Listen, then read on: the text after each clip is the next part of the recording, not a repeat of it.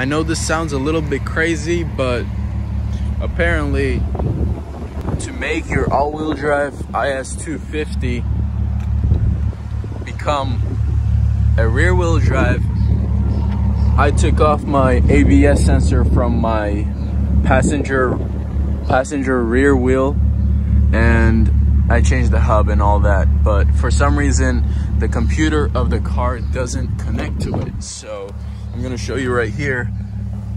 The ABS sensor is off in the system, and the brake is also off, but even though brake is not on, but for some reason the car, you know, it malfunctions and can't connect the ABS sensor.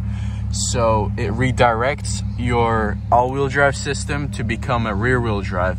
And it actually works, because I tried to do a burnout, and it does do a burnout with this tire only spinning, but the other tire does not spin because it's open diff, that's why.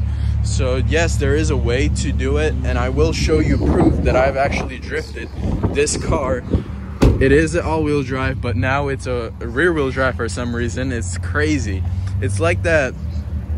It's like those Infinities where you take off the fuse and it becomes a rear-wheel drive, you know? It's kind of the same thing.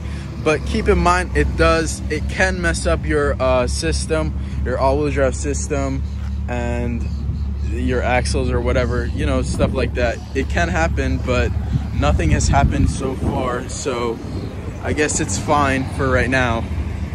Also, my check four-wheel drive is on, and I believe that is the cause of that changes the all-wheel drive system to become rear-wheel drive. So the check four-wheel drive came on after I switched the hub bearing from the rear wheel, and the ABS sensor and brake sensor also came on after I changed it. So here's the proof that it actually does do a burnout, and you have to be in first gear, obviously. So, and I am on dry ground, so I'm gonna try it right here.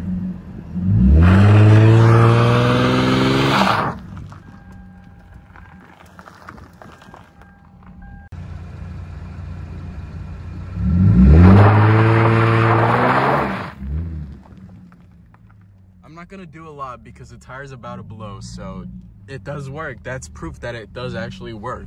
An all-wheel drive would not do that.